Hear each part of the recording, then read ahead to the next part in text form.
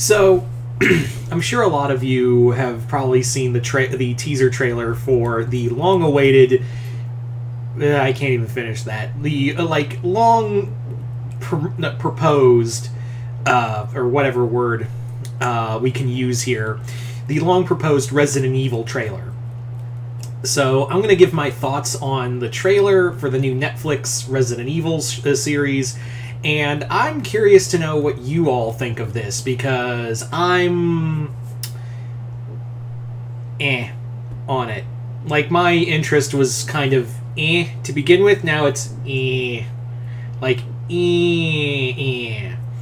because as far as I'm concerned, we have no good Resident Evil anything in live action. We have nothing. The movies, no. Even the new movie, no. Now TV show.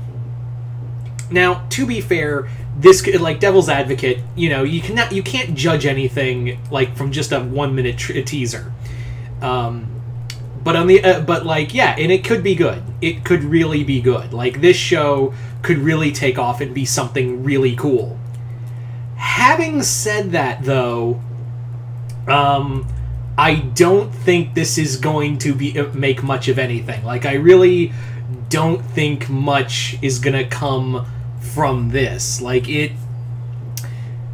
looks like something that looks nothing like Resident Evil. It has no feel of Resident Evil. I was actually like, so this is like 28 days later. Like, it actually, if this was a 28 days later TV show, I'd be all for it, because this has all the trappings of a 28 days later trailer. Like for a TV show, excuse me. Like, it really does have all the feeling of a 28 days anything, really.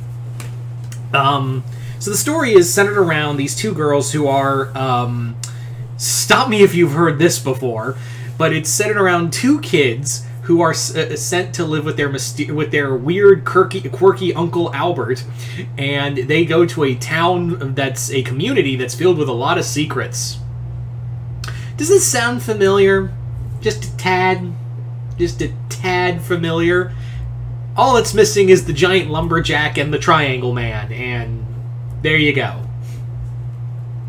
So, yeah, this is straight up. This feels like straight up Gravity Falls, but with more like zombies and whatnot.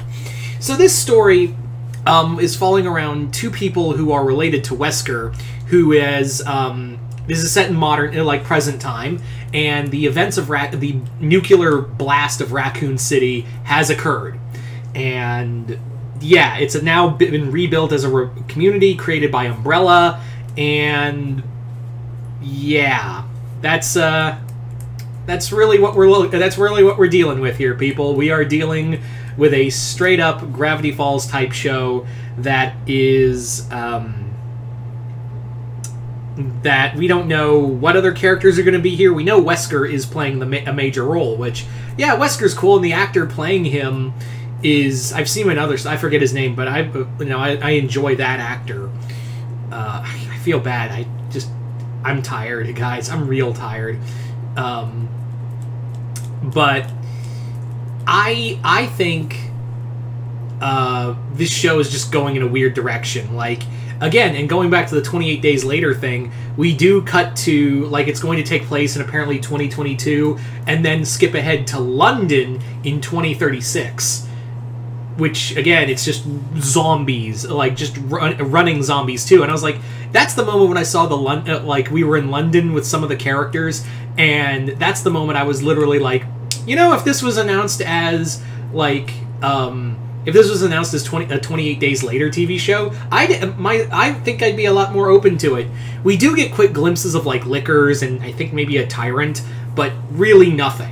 Like, this is going to be very zombie-centric, very much like the original, just like the original show. I don't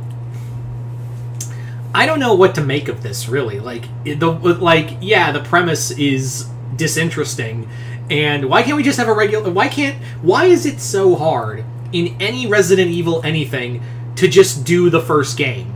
Like, how hard is it to really just put a bunch of people, like a squad team, in a mansion full of monsters. How hard... Why does it have to be so overcomplicated every time?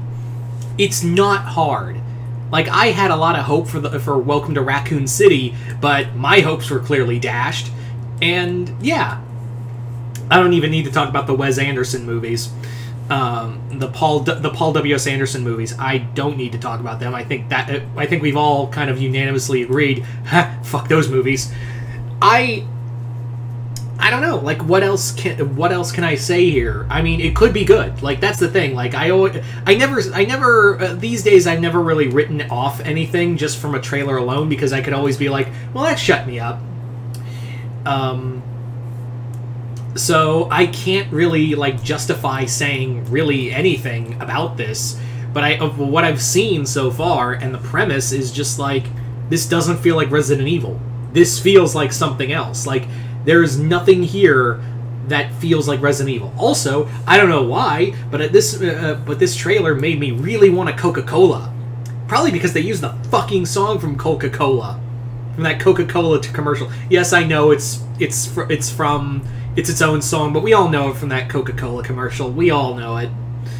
So, yeah, I just don't have... I really don't have any faith for any of this. I really don't.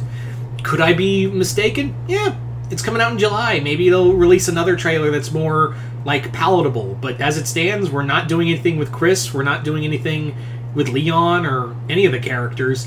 And again, I really have to reiterate one more time, why is it so hard not to just do the first game? Ugh, anyway. So you guys tell me in the comments below, what did you guys think of the trailer for the Resident Evil TV series? Did you guys like it, hate it? Comment below, let me know. And as always, if you haven't already, hit the link below, head on over to my Patreon for exclusive content. Other than that, I'm Mr. Multiverse. I'll see you next time in the Multiverse.